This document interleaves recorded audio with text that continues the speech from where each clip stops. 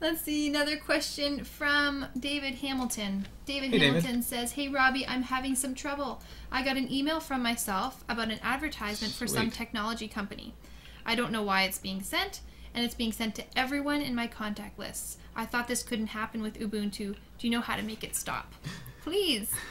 Thought I couldn't get a virus with Ubuntu, and he's wondering why the viruses are coming to him, signed by him.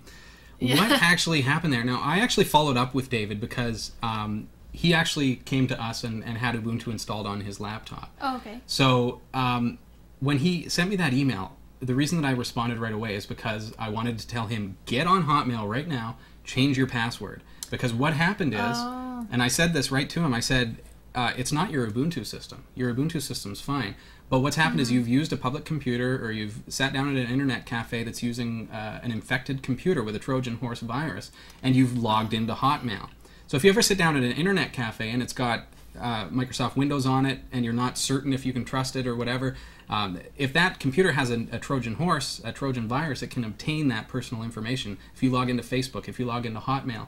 And the most painful one right now is the fact that this one Trojan will actually obtain your Hotmail information, mass mail all of your friends, delete your contact list, and or change your password. So you can't get back on. So you can't get back into your Hotmail account. So my in this case, if you've been using that Hotmail account for years, which a lot of people have, you basically lose that Hotmail address. You have no way of contacting everyone in your address book because you don't have access to it, etc., etc. So in this case, he actually got back to me and said, you know what, I went to a friend's place and I used his computer to log into Hotmail, and sure enough, I talked to him and he does have a Trojan. So and his computer's been restarting and it's been doing all this wonky stuff. So be very careful where you log into your accounts. You may think that you're safe if you're at a friend's or something like that, but it may not be the case. Wow, I had no Scary, idea. huh? Yeah, definitely. That could be very scary. Definitely. How many times are you sitting, at the library or something, and you think, well, here's free internet, I'll log into Facebook and see what's going on. Yeah. Dangerous stuff. If you've had any experience like that, tell me in the chat room or send Robbie an email. We'd like to hear your stories. Wow, that's scary. So he's all fixed up. He changed his password right away. That's the first. If you ever get an email that is from yourself, and it looks like it's been sent out to people in your address book, that probably means that this virus has gotten into your Hotmail account or whatever account it is that's infected. So make sure that that you change your Hotmail password immediately. All right, that's the first thing that you need to do. Or if it's Facebook or whatever it is that seems to be affected by this, because it's not necessarily your computer. It's just some computer out there has your login information. Lots of people are saying that their libraries use Linux.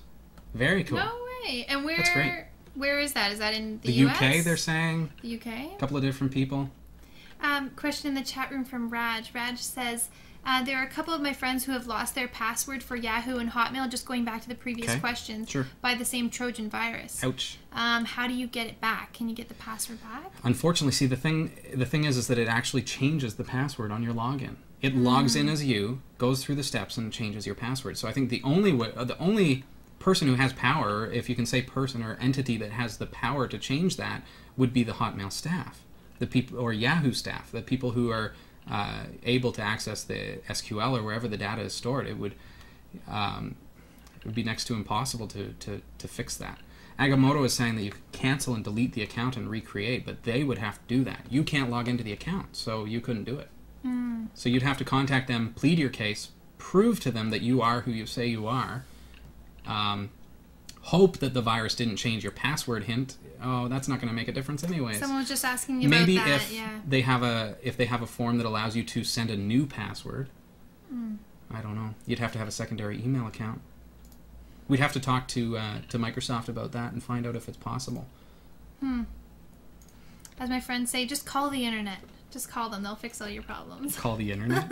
Like there's just this 1-800 Internet. Internet. That's their theme song. Oh boy. Yeah.